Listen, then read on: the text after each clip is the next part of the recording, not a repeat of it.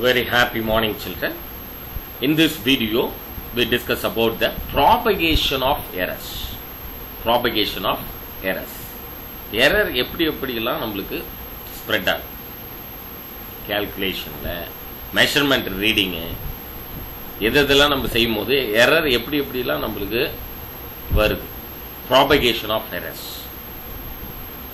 What is mean by propagation of error means?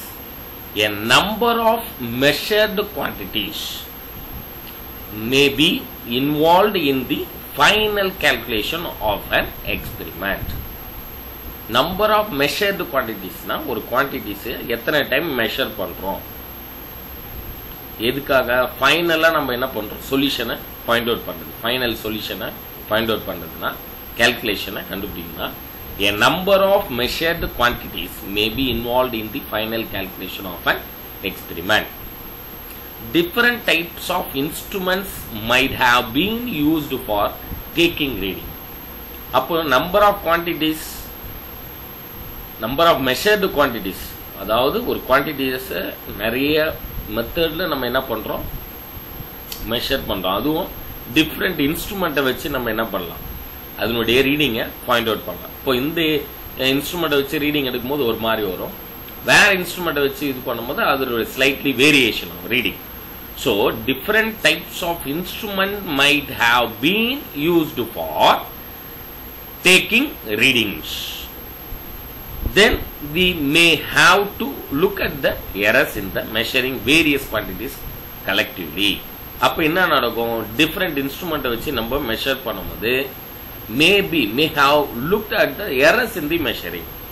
அதுல கண்டிப்பா error இருக்க சான்ஸ் இருக்கு. First point, the errors in the final result depends on.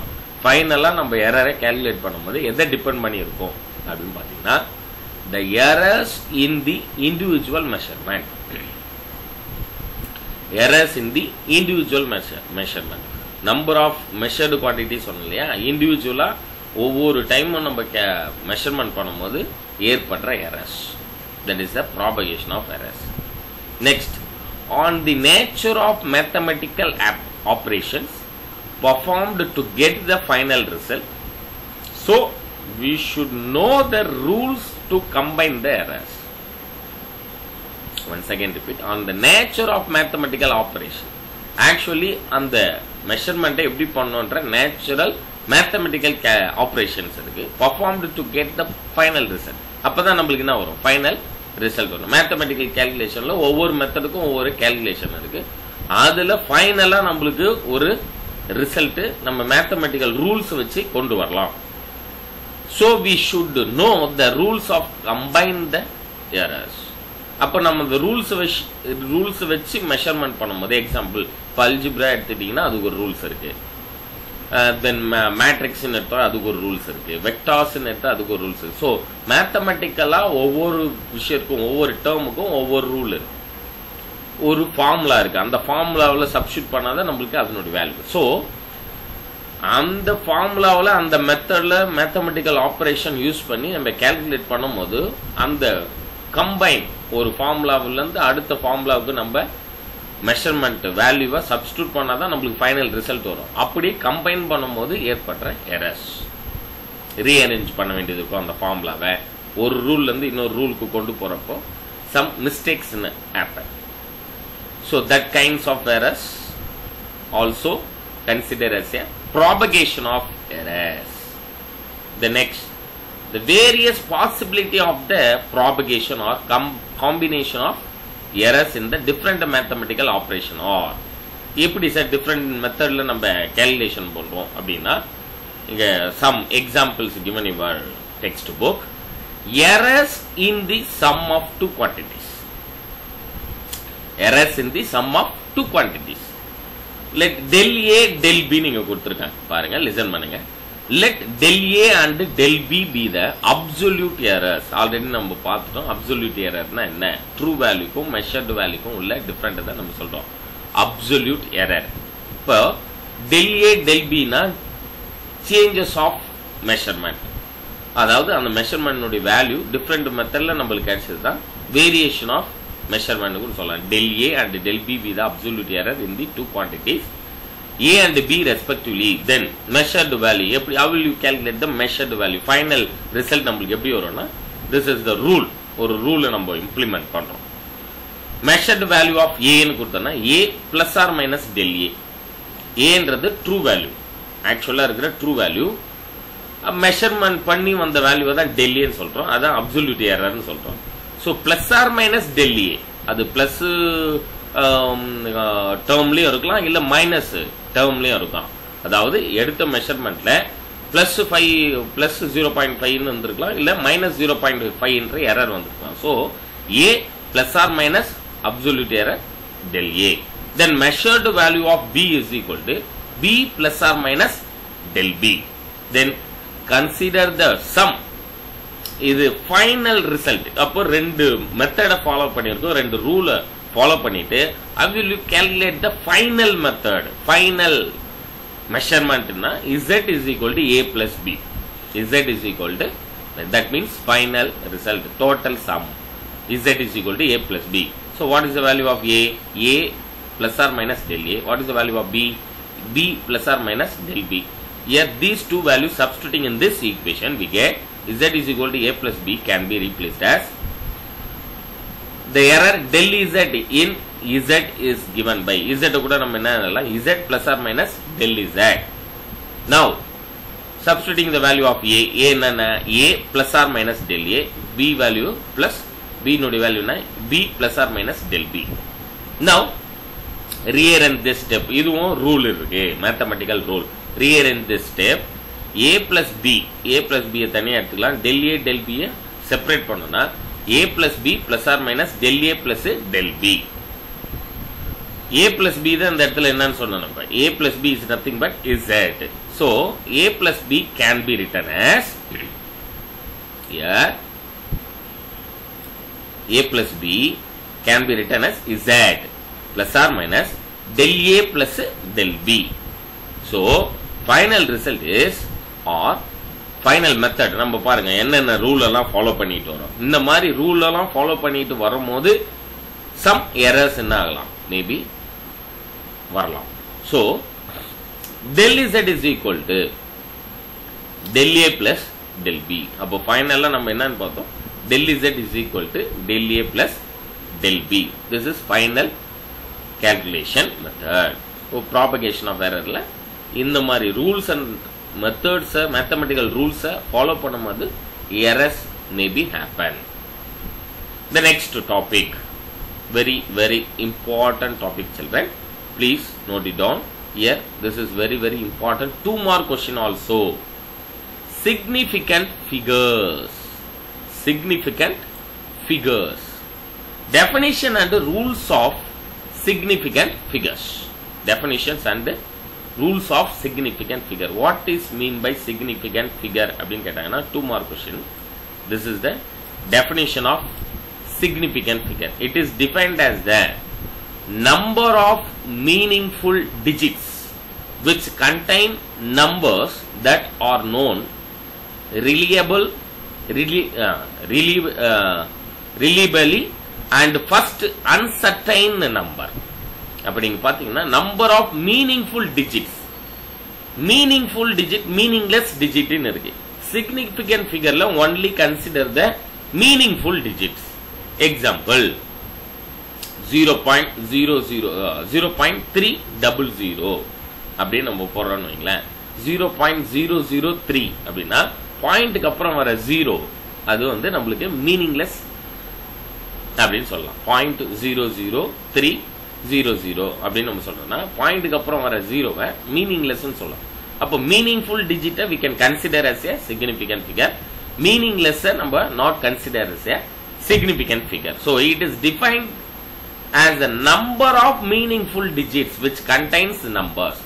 meaningful digitல எவ்வளவு numbers இருக்கு, meaningful digit ஒரு numbers எடுத்துக்கிட்டோம்னா அதுல மீனிங்ஃபுல் டிஜிட்ல எத்தனை நம்பர்ஸ் இருக்கும் அதுதான் we can consider as a significant figure.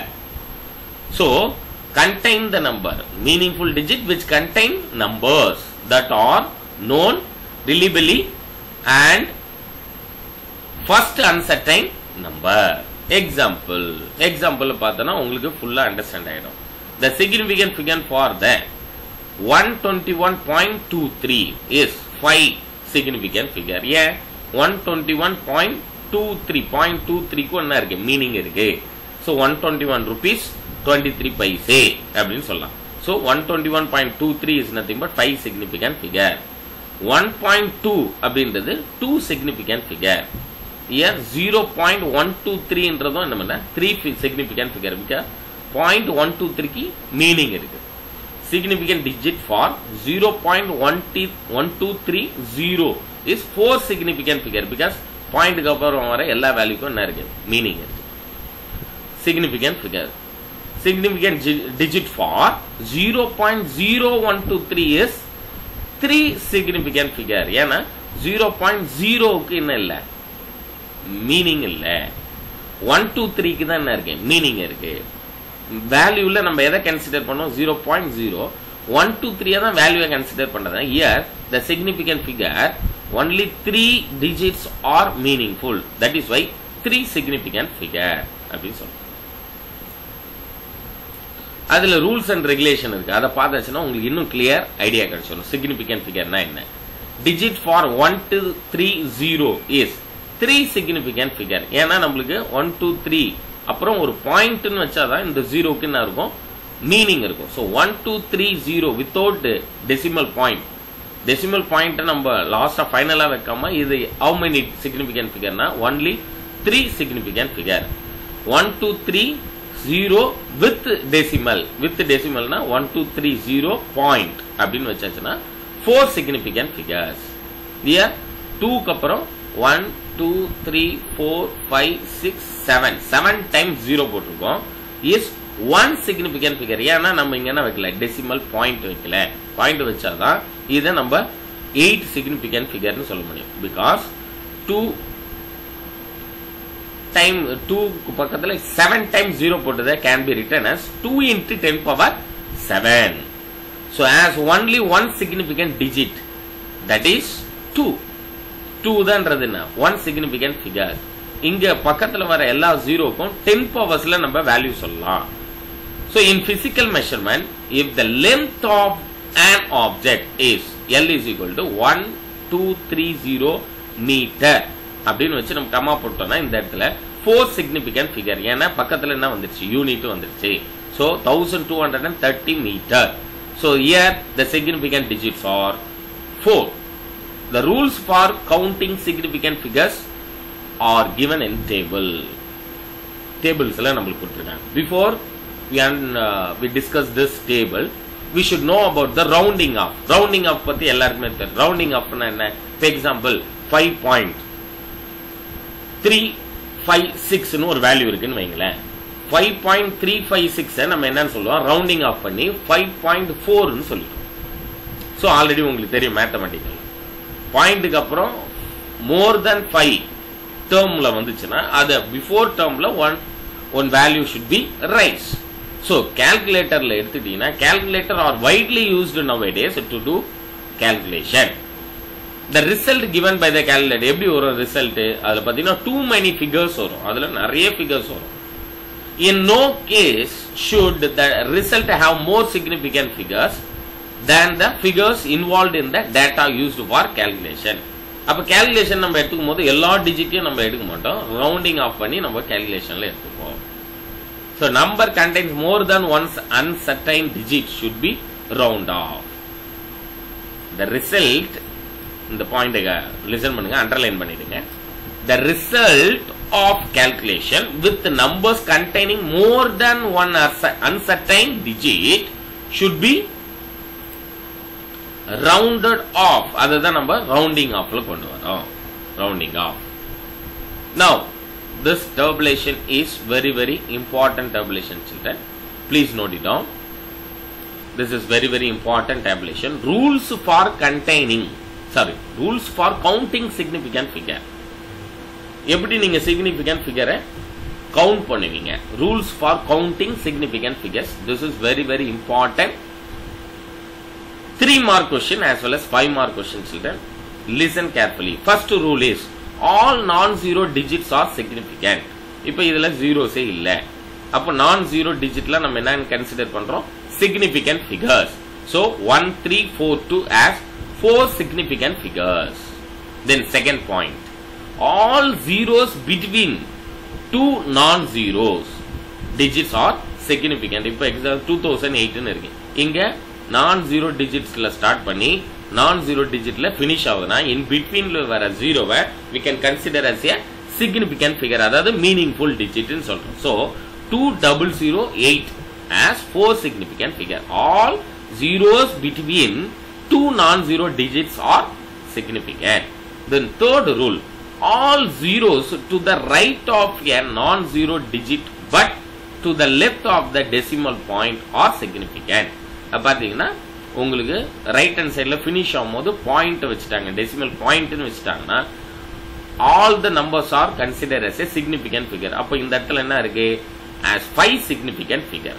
Right hand சைடுல பாயிண்ட் வச்சிடுறோம், non-zero digits but to the left of the decimal point are significant அப்படின்னு சொல்றோம். for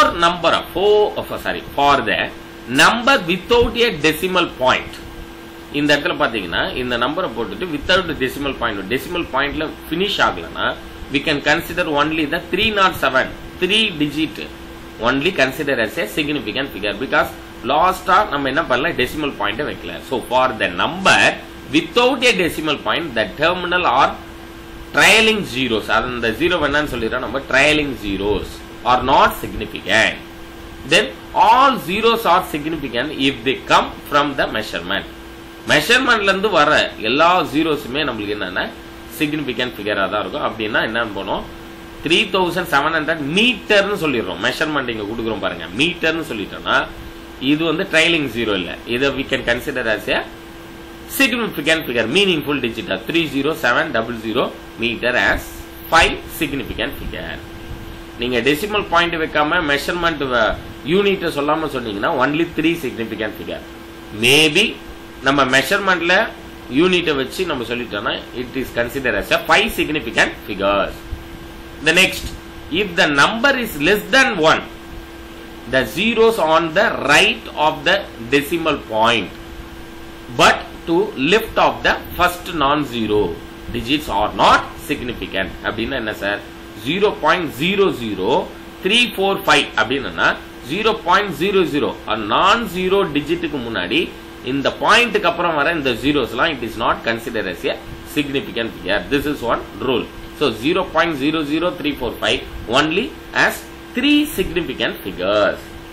The next, all zeros to the right of decimal point and to the right of non-zero digits are significant.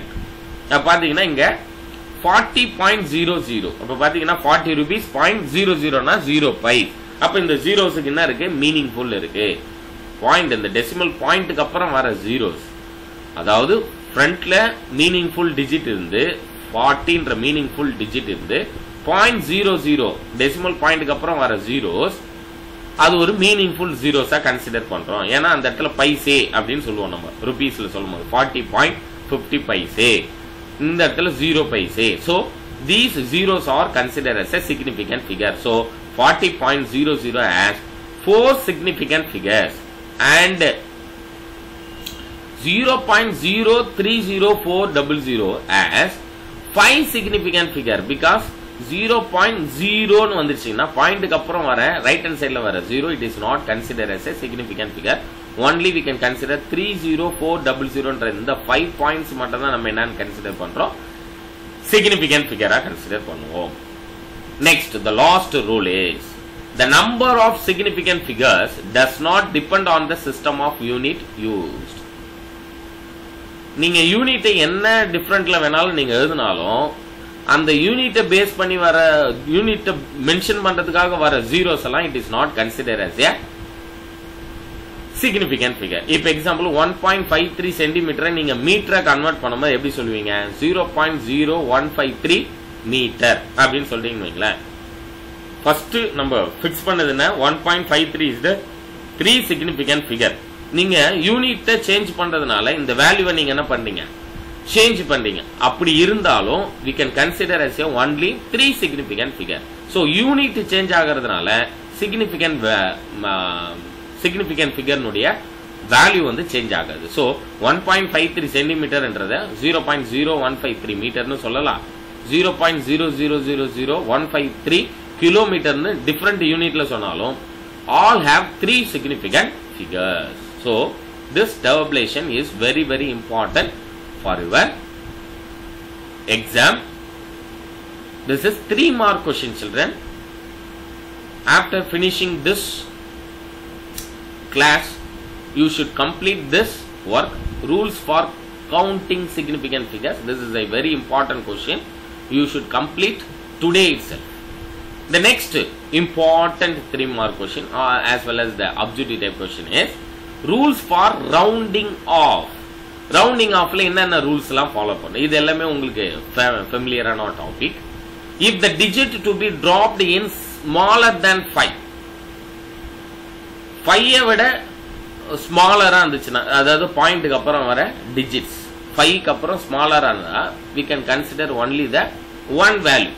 And the one value தான் நம்ம consider பண்ணுவோம். Example 7.32 is rounding off to 7.3 because 3 க்கு அப்புறம் வர value more than 5 ஆனதுனா before term 3 என்ற term ஒரு value one value increase பண்ணி சொல்லுவோம் 7.4 னு சொல்லலாம். But here 0.3 க்கு அப்புறம் வர after the 3 என்ற decimal அந்த digit க்கு பக்கத்துல more than 5 என்ற வேல்யூ இல்ல less than 5 வந்து we can consider only the 7.3. So the preceding digit should be left unchanged. The second rule is if the digit to be dropped is greater than 5, if the digit to be dropped is greater than 5, then the preceding digit should be increased by 1. பாத்தீங்கன்னா இங்க பாருங்க 8.94 is rounding off 8. In this example 17.26, அப்போ 6 என்ற value more than 5 என்றனால before term நம்ம என்ன பண்றோம் one value increase பண்ணி சொல்றோம். So 17.26 is rounding off to 17.3.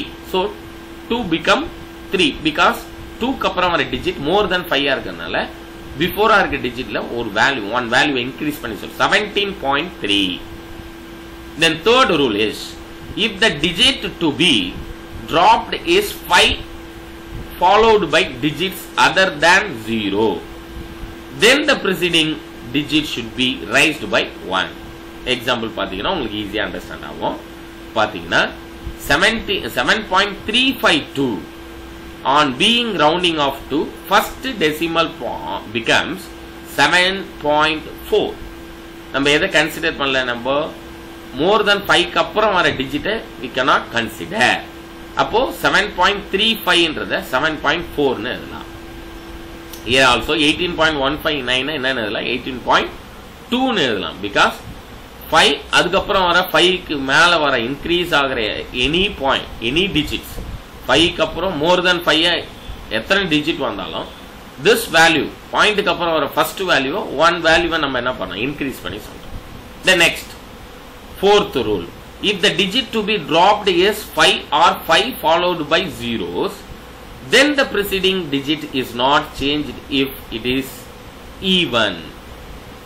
இப்போ பாயிண்ட்க்கு அப்புறம் வர நம்பர் ஈவன் நம்பரா இருந்துன்னு வைங்களேன், ஈவன் நம்பருக்கு அப்புறம் வர more than 5 அப்படின்ற டேர்ம் இருந்தாலும் நம்ம ரூல்ஸ் படி என்ன பண்ணியிருந்திருக்கணும், இந்த more than 5 ஆயிடுச்சுன்னா முன்னாடி இருக்கிற டிஜிட்டை one வேல்யூவை இன்க்ரீஸ் பண்ணும். பட் இன் திஸ் ரூல் என்ன சொல்லுதுன்னா பாயிண்ட்க்கு அப்புறம் வர value even number maybe after the point, that means decimal point, the value is even number means we cannot change this value. That means 3.45 is round off to 3.4 தான் தரணும் நம்ம. The next another one example 8.250, அதாவது more than 5 அப்படின்னு வந்து அதுக்கு அப்புறம் ஒரு 0 ன்னு வந்துச்சுன்னா அதுல கூட the பாயிண்ட்க்கு அப்புறம் வர first டிஜிட்டை we cannot change because more than 5 க்கு அப்புறம் இருக்கிற value 0 ன்றதுனால according to the rules we cannot change this value after decimal value. So 8.250 is rounding off to 8.2. Then the last rule is if the digit to be dropped is 5 or 5 followed by zeros, then the preceding digit is raised by 1 if it is odd. அப்ப இங்க நம்ம என்ன சொன்னோம், ஈவனா இருந்தா change பண்ண முடியாது சொன்னோம், but add நம்பரா இருந்தா we can change. So 3.35 is rounding off to 3.4. இந்த இடத்துல என்ன வந்துச்சு, 45 ஈவன் நம்பரா இருந்ததுனால we cannot change, but odd நம்பரா இருந்தா we can change. Is round off 3.4.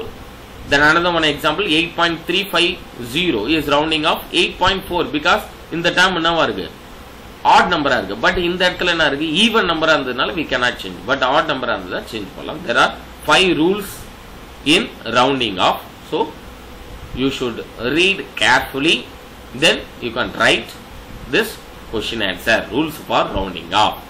The next topic is very important topic, arithmetical operations with significant figure. Significant figure la arithmetic operations, arithmetic rules and regulation. என்ன இருக்கு, arithmetical rules, addition and subtraction ஒரு rule இருக்கு, multiplication and division rule இருக்கு.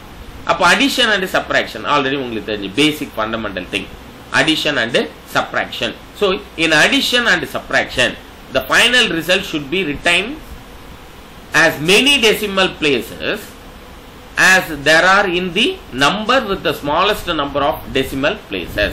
So example நம்ம பார்த்தாச்சுன்னா இதுல உங்களுக்கு understand ஆயிடும்.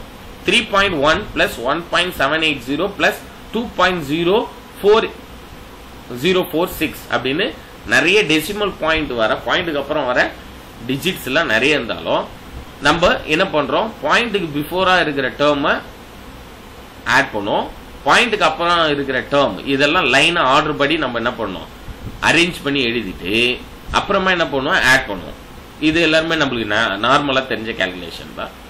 அதுல கரெக்டா ஆர்டரா பாயிண்ட்டுக்கு அப்புறம் வர டிஜிட் எல்லாம் பாயிண்ட்டுக்கு அப்புறம் தான் நம்ம என்ன பண்ணோம், பிளேஸ் பண்ணோம். பாயிண்ட்டுக்கு பிஃபோரா வர டிஜிட் எல்லாம் பாயிண்ட்டுக்கு முன்னாடி தான் நம்ம பிளேஸ் பண்ணி ஆர்டர் பண்ணி தான் நம்மளால என்ன பண்ண முடியும், அடிஷன் பண்ண முடியும். So 3.1 plus 1.780 plus 2.046 is equal to 6.926 நம்மளுக்கு ரிசல்ட் வரும். அந்த ஃபைனல் ரிசல்ட்டை நம்ம என்னன்னு சொல்லலாம், ரவுண்டிங் ஆஃப்ல 6.9 அப்படின்னு சொல்லலாம். பிகாஸ் 9க்கு அப்புறம் ஒரு டிஜிட் மோர் தென் 5 இல்ல below 5 less than 5 இருக்கறனால we cannot change this 9 value. So that is why final result is 6.9. Maybe subtract the value, means 12.637 minus 2.42. Answer is 10.217 அப்படின்னு முடிஞ்சதுன்னா ஆட் நம்பருக்கு அப்புறம் வர மோர் தென் 5 வேல்யூவை நம்ம என்ன பண்ணலாம், ஆட் நம்பரா இருக்கிறதுனால ஒரு வேல்யூவை இன்க்ரீஸ் பண்ணலாம். So 10.22. Then next, multiplication and division. In multiplication or division, the final result should retain as many significant figures as there are in the original number with the smallest number of significant figures. So multiple division பண்ணும்போது more decimal pointல decimal pointக்கு அப்புறம் more numbers வரலாம், but அதை நம்ம rounding off பண்ணி தான் நம்மளால சொல்ல முடியும். So here 1.21 into 36.72 is equal to பார்த்தாச்சுன்னா answer is 44.4312. So 4312 போது 4312ன்றது இது லெஸ் தென் 5 இருக்கு, அதனால 4ஓட நம்ம என்ன பண்ணலாம், நிறுத்திடலாம். அதுவும் ஈவன் நம்பரா இருக்கு. So 44.4. Here the least number of significant digits in the measured value is 3. 3 தான் நம்ம கன்சிடர் பண்றோம். Hence the result when rounding of the 3 significant digits is 44.4. Maybe 36.72 divided by 1.2 அப்படினும் போது result is 30.6. So 30.6 consider as a 31. ஏனா பாயிண்ட்க்கு அப்புறம் ஒரு digit more than 5 இருக்கிறதுனால before the pointல we can adjust. So raise one value 31 அப்படினோனா here significant figure is 2 அப்படினு சொல்றோம். Example. The next very important topic children, 2 mark question, please note it down. Dimensional analysis. So இதுதான் நியூவா நீங்க பார்க்க போற term. In this first lesson we discussed dimensional analysis. So dimensions of physical quantities. Dimension of physical quantities. Dimension of physical quantity na enna அப்படின்றது இந்த paragraphல we can understand. In mechanics we deal with the physical quantities like என்னென்னலாம் physical quantities பார்த்தோம், fundamental, mass, time, length, fundamental quantities. அப்புறம் derivative quantityல velocity, acceleration அப்படின்ற quantity எல்லாம் பார்த்தோம். இதுல physical quantity mass, time, length, velocity, acceleration, etc., which can be expressed in terms of three independent base quantities. This is very important topic, point children. Please note it down. Idhula number three important term da consider pandrom. So which can be expressed in terms of three independent base quantities. Three independent base quantities. Enna use pandrom? Three independent base quantities. Mass ku it is represent capital M. Mass nu nam solrona it is represent dimension la eppadi solnom? We can say capital M. Then time, length means capital T. Time la dimension la eppadi solnom? Capital T. Length ku capital L. Mass ku capital M. Length ku capital L. And time ku nam enna solrom? Capital T. So the dimension of physical quantity can be defined as, இந்த இடத்துல இருந்தா நமக்கு definition start ஆகுது பாருங்க. Any physical quantity which is expressed in terms of base quantity whose exponent, that means power, represent the dimension of the physical quantities. ஒரு power value use பண்றது, that by m power 0, l power 1, t power 0 அப்படி சொன்னா இந்த power தான் அந்த dimension-ஐ express பண்ணுது அப்படினா அது it is called dimensional quantities நம்ம எடுத்துக்கிறோம். dimension-ஆ எடுத்துக்கிறோம். Any physical quantities, physical quantities na mass, time, velocity, acceleration, எந்த physical quantity இருந்தாலும் is expressed, which is expressed in terms of base, which is expressed in terms of base quantities whose exponent power represent the dimension of the physical quantity அப்படினு பார்க்கிறோம். The notation used to denote the dimension of the physical quantity is physical quantity with square bracket. நம்ம இந்த square bracketல தான் நம்ம என்ன பண்ணுவோம்? dimension-ஐ நம்ம mention பண்ணுவோம். square bracket-ஐ நம்ம போடணும் எப்பவுமே. length னு போட்டோம்னா இங்க பாருங்க square bracket போட்டுறோம். ஏரியாவுக்கு square bracket. இந்த மாதிரி square bracket போட்டாச்சுனாவே அங்க என்ன mention பண்றோம்? dimensions-ஐ mention பண்றோம். For an example, length square box போட்டு தான் நம்ம என்ன பண்றோம்? bracket போட்டு தான் mention means dimension of length. ஏரியாவுக்கும் square bracket போடுறோம். So means dimension of area, etc. Dimension of the length can be expressed in terms of base quantities. Dimension of length எப்படி சொல்லலாம்?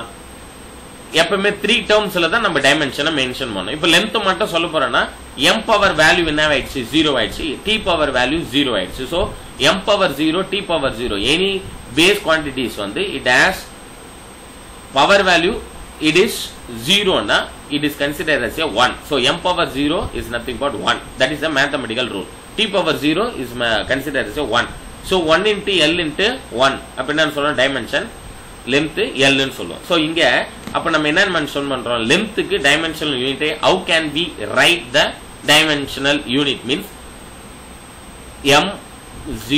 m power 0 l, t power 0 is equal to l. Similarly ஏரியாவுக்கு formula என்ன? length into breadth. அப்பனா என்ன வரும்? Metre square. Metre square அப்படினும் போது இந்த இடத்துல l ன்னு மென்ஷன் பண்றோம். இப்போ கிலோகிராம் இந்த இடத்துல கேபிட்டல் m னும், கிலோகிராம்ன்றது SI யூனிட், டைமென்ஷன்ல சொல்லும்போது கேபிட்டல் M. அப்புறம் மீட்டர் ஸ்கொயர்ன்றது SI யூனிட், அது டைமென்ஷனல் யூனிட்டா சொல்லணும்னா l ஸ்கொயர். ஏன்னா நம்ம 3 டேர்ம்ஸ் தான் யூஸ் பண்ணிட்டு இருக்கோம் டைமென்ஷன்ல. மோர் தென் 3 டேர்ம்ஸ் வந்து டைமென்ஷனல் யூனிட்ல வராது. அப்போ m மீட்டர் ஸ்கொயர் அப்படின்றது can be written as in dimension l square. seconds in SI யூனிட்ல சொல்ற டைம் தான் நம்ம இங்க டைமென்ஷன்ல கேபிட்டல் T னு யூஸ் பண்றோம். Now area, how will you say the area in dimension? Means area is equal to meter square, அதனுடைய யூனிட்னா metre square. here m power 0, l power square, t power 0. இங்க metre square தான் can be written as dimensionல l square னு சொல்றோம். So m power 0 l square, t power 0 means is equal to l square. Similarly the volume na length into breadth into height, அதுதான் நம்ம என்ன சொல்றோம்? Volume சொல்லலாம். இல்லனா area into height. அப்ப area into height னா மீட்டர் கியூப் னு சொல்லுவோம் வால்யூம்ல. So here dimensional unit l cube. அது எப்படி எழுதணும்? டைமென்ஷன்ல m power 0, l power 3, t power 0 is equal to l power 3. Note that in all these case, the base quantities L is same but exponent power are different. இங்க பாத்தீங்கன்னா base quantities L ன்றது சேமா தான் இருக்கு, but power value தான் என்ன ஆகுது? Differ ஆகுது. Which means dimension are different. அப்ப இந்த இடத்துல என்ன ஆகுது? dimension change ஆகுது, different ஆகுது. For a pure number, exponent of base quantities is 0. So for example, consider the number 2 which has no dimension and can be expressed as 2 is equal to m power 0 l power 0 t power 0 dimensionless. இப்போ நம்ம ஏதோ ஒரு number சொல்றோம்னா it is not dimension, that is a dimensionless. அப்ப அதுக்கு unit சொல்லனா m power 0 l power 0 t power 0 ன்னு சொல்றோம். Let us write down the dimension of few more physical quantities. Physical quantities எப்படி dimension அதெல்லாம்? Speed s is equal to distance by time taken, that is the formula. What is the unit of distance? Distance na meter. In SI term la என்னன்னு சொல்லுவோம்? Metre னு சொல்றோம். இங்க டைமென்ஷன்ல என்னன்னு சொல்றோம்? Metre தான் நம்ம என்னன்னு சொல்றோம்? L. length, அதாவது length L ன்னு ரெப்ரசன்ட். டைம் டேக்கன் SI யூனிட்ல செகண்ட்ஸ் னு சொல்லுவோம். Here time taken dimensionல t. But t which is goes to numerator side means t power minus 1. So LT power minus 1 is the dimensional formula for the speed. The next velocity. What is the value formula for the velocity? Displacement divided by time taken. பாத்தீங்கன்னா v vector is equal to L by t. அதுலயும் same similar unit தான் LT power minus 1. Note here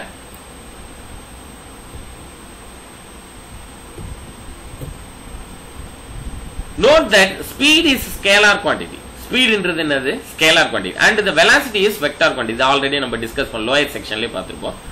Note that speed is the scalar quantity because it is not mentioned the direction.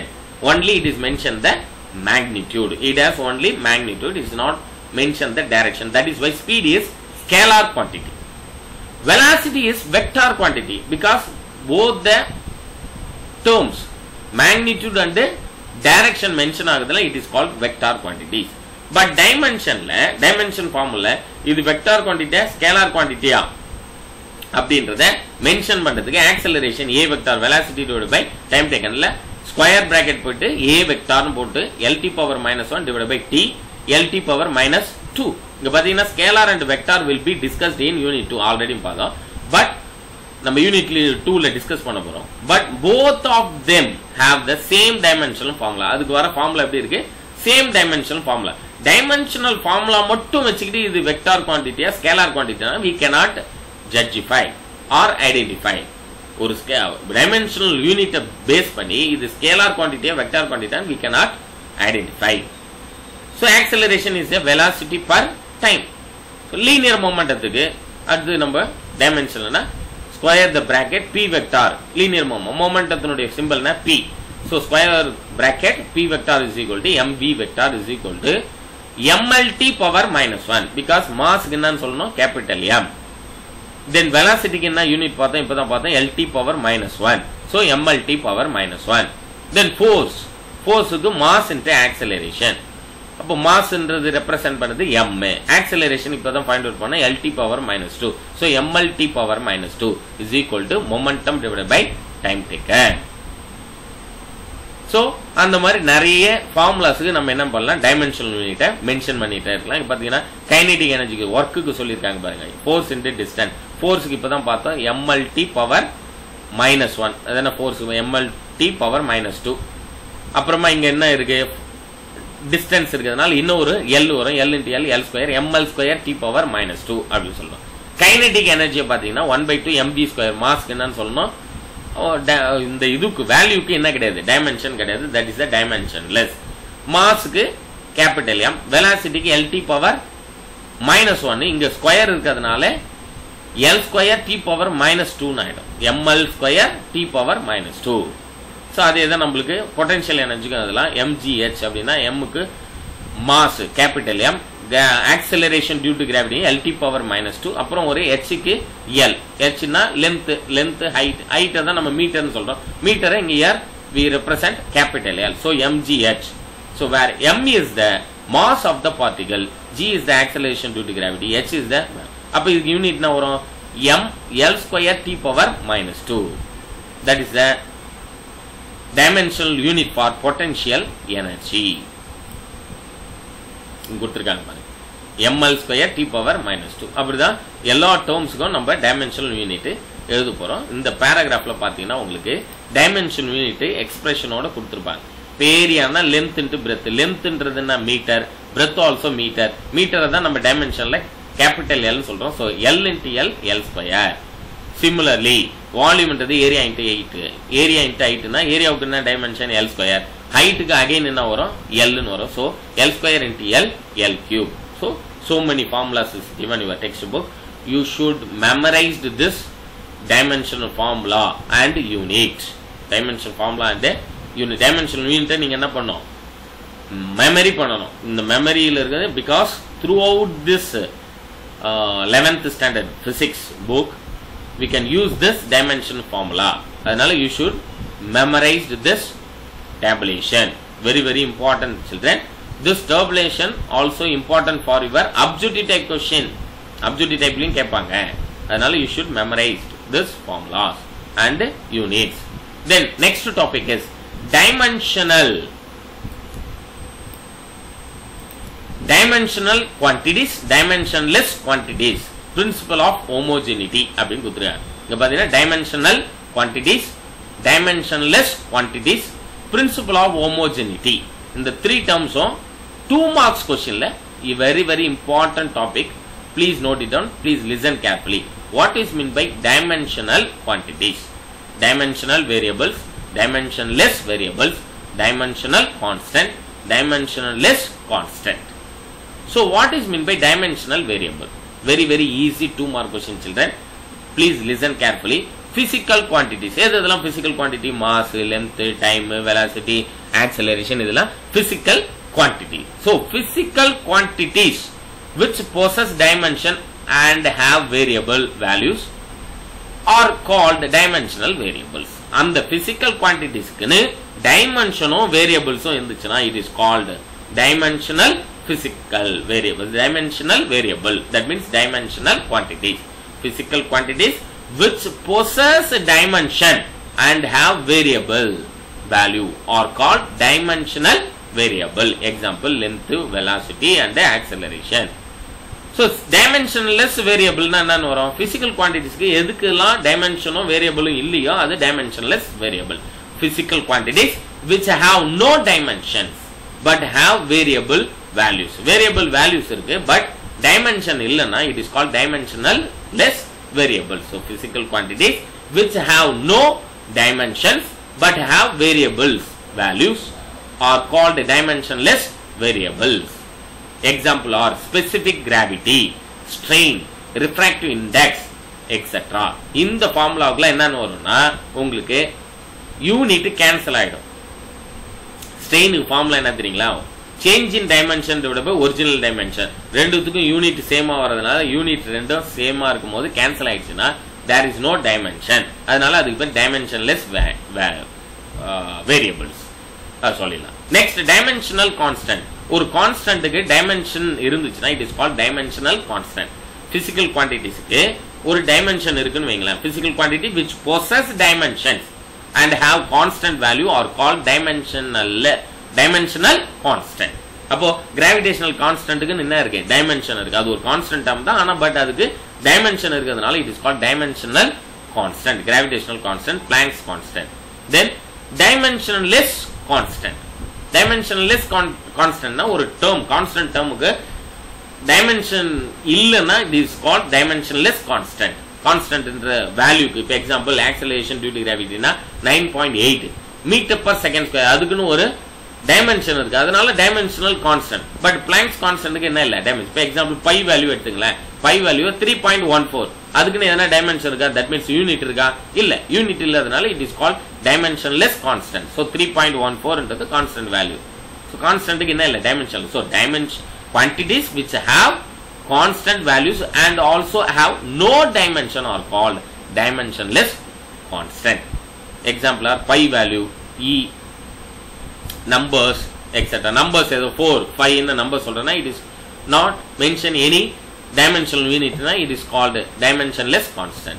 The last one is principle of homogeneity of dimension. This is very very important, 2 mark question, children.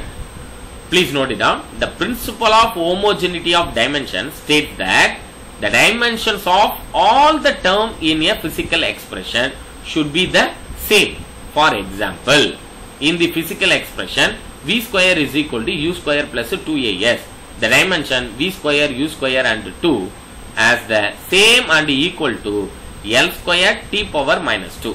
அப்ப இங்க பாருங்க v square அப்படின்ற left hand sideல இருக்கிற terms is equal to u square plus 2as. அப்ப இங்க என்ன சொல்ல வராங்க, v என்ற dimension v square என்றதனுடைய dimension தான் right hand side எப்படி இருக்கு, சேமா இருக்கு. right hand side இருக்கிற terms physical quantities க்கும் left hand sideல இருக்கிற physical quantities உடைய வேல்யூவும் எப்படி இருக்கு, சிமிலரா இருக்கு. சேமா இருந்ததுன்னா this is called homogeneity of dimension. So left hand sideல ஒரு equation எழுதுறோம்னா left and right RHS and LHS உடைய dimension both are equal இருந்ததுன்னா it is called homogeneity of dimension. அதான் சொல்றாங்க principle of homogeneity of dimensions state that dimension of all the terms in the physical expression should be the same. So இதனுடைய expression left hand sideலயும் சரி right hand sideலயும் ரெண்டும் எப்படி இருக்கும், same dimensionஆ இருக்கும். It is called homogeneity of dimension. Then this is very important 2 mark or 3 mark question children. 5 mark கூட கேட்பாங்க. Applications and limitations of that method of dimensional analysis. அது important method, 3 methods இருக்கு. Convert a physical quantity from one system of unit to another. இப்போ SI சிஸ்டத்துல இருந்து dimensional unitக்கு மாத்துறோம்னா அதுக்கு dimensional analysis என்றது use ஆகுது. Convert a physical quantity from one system of units to another. The next, second is check the dimensional correctness of a given physical equation. ஒரு equation கொடுத்துட்டாங்கன்னா dimensional unit wise அது கரெக்டா இருக்கா இல்ல ராங்கா இருக்கான்றதை check பண்ணலாம். Check the dimensional correctness of a given physical equation. Then the last term, third method is establish relation among various physical quantities.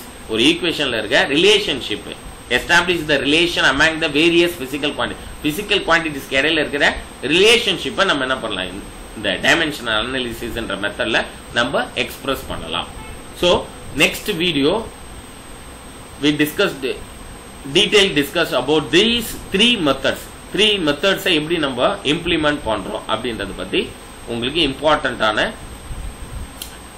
Detail explanation இருக்கு. அந்த எக்ஸ்பிளனேஷன்ல next வீடியோவை நம்ம அதை டிஸ்கஸ் பண்ணோம். அதுக்கு ஃபார்முலாஸ்லாம் கொடுத்துருக்காங்க. எக்ஸாம்பிள்ஸ்ல உங்களுக்கு பார்த்தீங்கன்னா அது எக்ஸாம்பிள்ல கொடுத்துருக்காங்க. அந்த ஃபார்முலாஸ் அதனுடைய டெரிவேஷன்ஸ் அதெல்லாம் நம்ம நெக்ஸ்ட் கிளாஸ் அதை பத்தி டிஸ்கஸ் பண்ணலாம் டீடைலா. திஸ் மெத்தட் இஸ் யூஸ்டு 3 மெத்தடை நம்ம யூஸ் பண்றோம் எதுல, dimensional அனாலிசிஸ்ல. Then the last topic in your first lesson, last topic என்னன்னா limitation of dimensional analysis.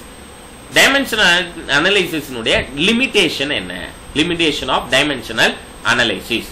First limitation is this method gives no information about the dimensionless constant in the formula like 1, 2 and pi value. The dimension அதாவது constant value, dimension இல்லாத constant numbers அந்த வேல்யூக்கெல்லாம் இந்த information அதாவது no information about the dimensionless constant இந்த method வச்சுக்கிட்டு அதுக்கு எந்த இன்ஃபர்மேஷனும் நம்ம தர முடியாது.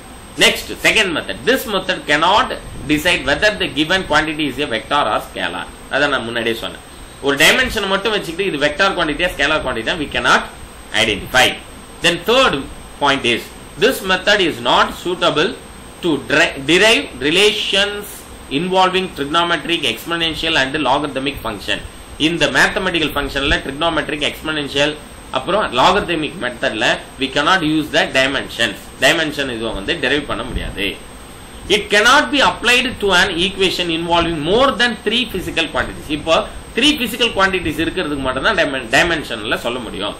m, l, t அப்படின்றது 3 physical quantities. அதாவது 3 physical quantitiesல நம்ம எடுத்துக்கிட்ட dimension. More than 3 dimensionல வருதுன்னா we cannot derive the equations, dimensional equation. So it cannot be applied to an equation involving more than 3 physical quantities. Then the last point is it can only check on whether a physical relations is dimensionally correct but not the correctness of the relationship. இப்போ ஒரு equation எடுத்தனா இது equation dimensionally கரெக்ட்டா ராங்கா தான் பார்க்க முடியும். Equation கரெக்ட்டா நம்ம எழுதி இருக்குமா, இந்த நம்பர்ஸ் இருக்குல அந்த நம்பர்ஸ் எல்லாம் கரெக்ட்டா அந்த constant value கரெக்ட்டானா we cannot derive this equation in correctness. No, not correctness of the relationship. And the relationship கரெக்ட்டா இருக்கான்றதெல்லாம் we cannot identify. Dimensionally கரெக்ட்டா இருக்காத மட்டும் நம்ம செக் பண்ணலாம். So these 5 points are very important. This is very important 2 mark question as well as 3 mark question. Children, please listen carefully, note it this question, limitation of dimensional analysis. So in this video more topics are discussed. என்னென்ன டாபிக்லாம் நம்ம discuss பண்ணோம் அப்படின்னு பார்த்தீங்கன்னா, first topic உங்களுக்கு significant figure, அதுக்கு முன்னாடி பார்த்தீங்கன்னா significant டிஜிட்ஸ்க்கு முன்னாடி ப்ராபகேஷன் ஆஃப் எரர்ஸ் ஃபர்ஸ்ட் நம்ம டிஸ்கஸ் பண்ணதுன்னா இந்த வீடியோனுடைய ஃபர்ஸ்ட் டாபிக் பார்த்தீங்கன்னா உங்களுக்கு ப்ராபகேஷன் ஆஃப் எரர்ஸ், இதை பற்றி பார்த்தோம். எரர்ஸ் எப்படி எப்படிலாம் ஸ்ப்ரெட் ஆகும். செகண்ட் டாபிக் என்ன நம்ம டிஸ்கஸ் பண்ணோம், சிக்னிஃபிகண்ட் ஃபிகரை பற்றி நம்ம என்ன பண்ணோம் டிஸ்கஸ் பண்ணோம். செகண்ட் பாயிண்ட்ல சிக்னிஃபிகண்ட் ஃபிகரை டிஸ்கஸ் பண்ணோம், significant figures. Next rules for significant figure அதை பற்றி பண்ணோம். ரவுண்டிங் ஆஃப் பற்றி நம்ம என்ன பண்ணோம் டிஸ்கஸ் பண்ணோம். இதில் பார்த்தீங்கன்னா ரவுண்டிங் ஆஃப்னா என்ன. Next rules for counting significant figures, then rules for rounding off அதை பற்றி டிஸ்கஸ் பண்ணோம். தென் arithmetical operation with the significant figures, then dimensional analysis, dimensional quantities na enna, dimensionless quantities na enna, adukaprom and further discuss பண்ணது. அதனுடைய tabulation, dimension formula இத நீங்க memory பண்ணனும் சொன்னேன். dimensional quantities, dimensionless quantities, principle of homogeneity இந்த discuss பண்ணோம். next applications and limitation of the method of dimensional analysis. இது பார்த்தீங்கன்னா last topic from your first lesson is limitation of dimensional analysis. இதுதான் important topic. நிறைய time question பேப்பர்ல கேட்டிருக்காங்க இந்த question. So please you should complete your homework today itself. டெய்லியும் கொடுக்கிற ஹோம்வொர்க்கை அன்னைக்கு என்ன பண்ணணும் முடிச்சிடணும். Thank you very much for your cooperation children. Thank you very much.